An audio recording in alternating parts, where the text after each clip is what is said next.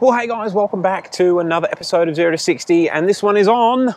It's take two on the 330 Ci E46 SMG. So this car is actually our father's car. We did bring it onto the channel, I think, the day he picked it up. It is a 330 SMG, which is a bit weird. And I sort of made the assumption that the SMGs in the 330s were the same as the SMGs in the M3s and that he'd be able to do a manual conversion really easy.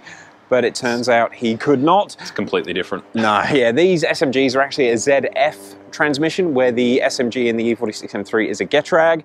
And what that means is it does need a completely different gearbox to do a manual conversion. Now, he has been plodding along with this car, but what made it even more confusing is when he picked it up, it had the M3 gear shifter and also the M3 steering wheel. So that was another reason that I assumed it had the same SMG transmission as the M3, but it's not, is it, Dave? No, it's just not the case at all. No.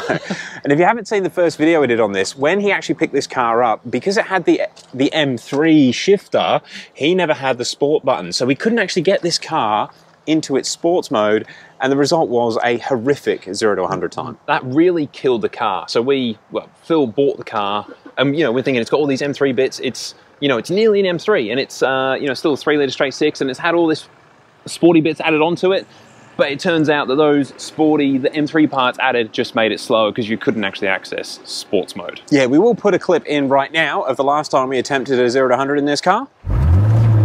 2000 RPM takeoff again. Shouldn't laugh, it's almost funny. Race car. Feels quicker though. It sounds good. Okay, that was a 9.1. I've switched it to kilometers an hour. That was a 9.1 kilometers an hour and an 8.3 60 to 130. Now, we haven't done much to this car since that last video, apart from found a sport button thanks to Gresham Performance down in Brisbane. Matt, you are a legend for finding that. Black grille on the front, which look awesome. Yes, actually, I can't remember, but it also had smoked guard flashes. Our old man had just wiped the smoked paint off. He's put the later model, what would you call it, an M4 style grille? Yeah. Basically the dual line grille in it.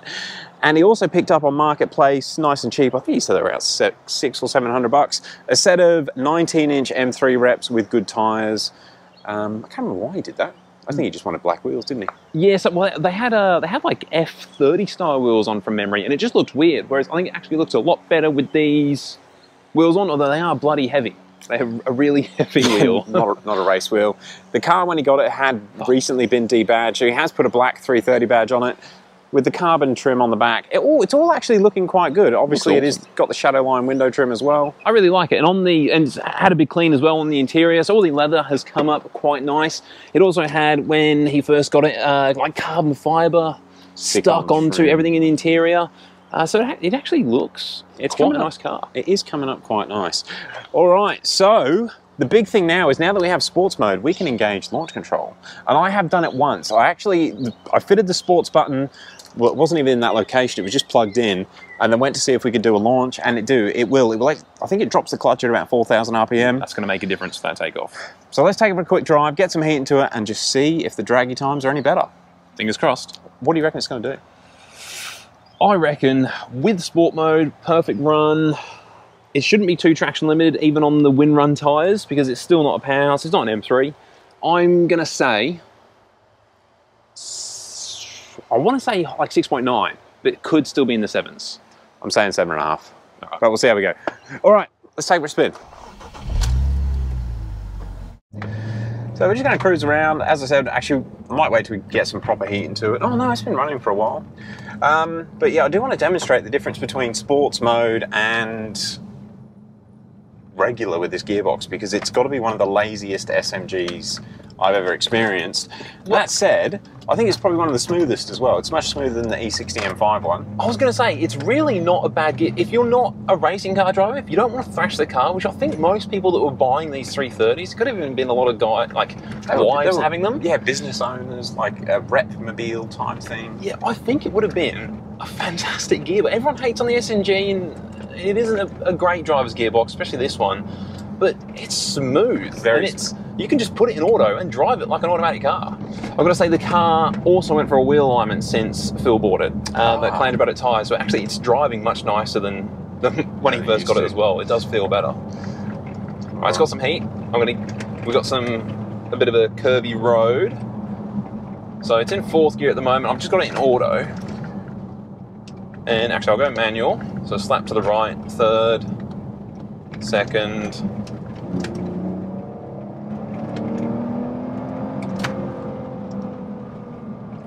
And then flat out change. So it was a flat out change at high RPM. And the car's moving, but to be honest, that didn't seem too bad. What I think we should do to really demonstrate it is we'll go from a standstill.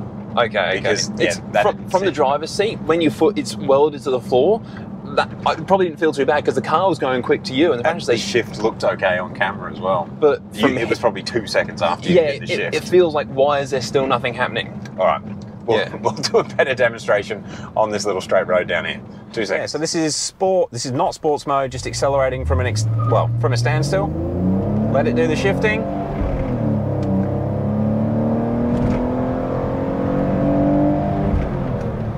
Pretty slow shifts. It's very gentle. It's smooth, I'll give it that. All right, and now we'll show you what it does in sports mode.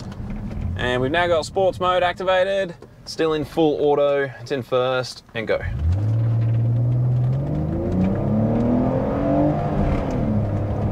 Okay, it's still smooth, but it feels like it's pulling quicker. Yeah, it's definitely quicker in sports mode. Yeah. All right, what I'm keen to see is what the sports mode's like on an actual launch control when it's shifting at proper times. All right. I reckon it's going to actually notch up the aggressiveness a lot.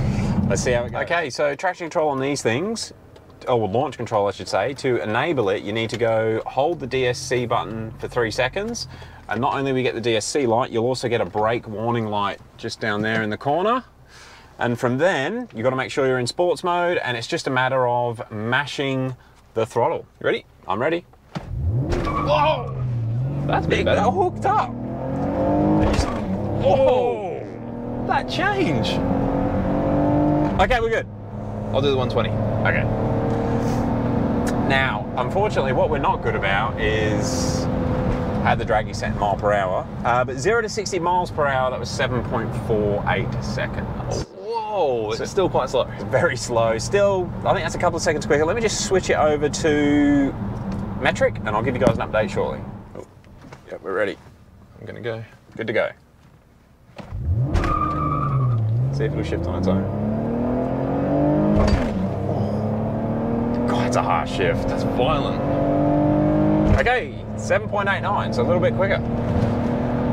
And 60 to 120 is 7.2. Still not a quick car. It feels pretty good though. So when we did it last time, it felt terrible because everything was so gentle. But now you're getting violent shifts. Now it's violent, and it feels like it's going through the RPM quicker, even though the times aren't. Well, they're still a fair bit quicker, to be fair. It's not M3 quick, but it's still a fair bit quicker. Should we do one more? I think so. That's a lot of fun to do. Well, you didn't get that before. All right. Well, and we're getting quicker.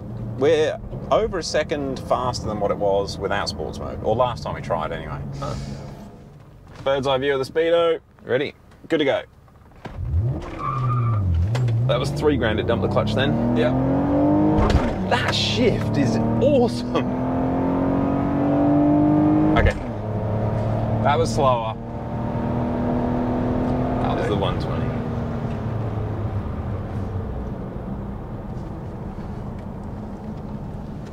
All right, so we ended up with 3 0 to 100 runs. The first run was 7.94. That was one where I had it switched in miles per hour. The second run was 7.89, but unfortunately it was invalid.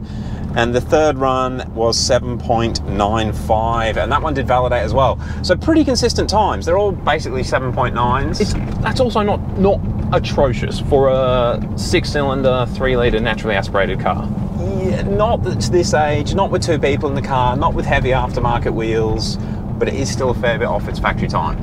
Which we find, the older the car gets, the further away from the factory time they seem to be. And look, we are spoiled with the 0 to 100 times with the N54s now, especially your thing. And Yeah, I'm gonna say, I mean, it's launching at 3,000 RPM. These are Chinese tire. I think they're Linglongs. I think they're called Linglongs. and they're spinning for a fraction of a second, but then the car does bog down a bit. It's almost like they've got too much traction. It needs 1,000 RPM more. And it would just spin a little bit further and be a little bit quicker. All in all, the car is 1,000 times better with this sports mode. It changes the entire driving experience completely. All right, we're going to end off there, guys. Thank you very much for watching, but we have revisited the 330.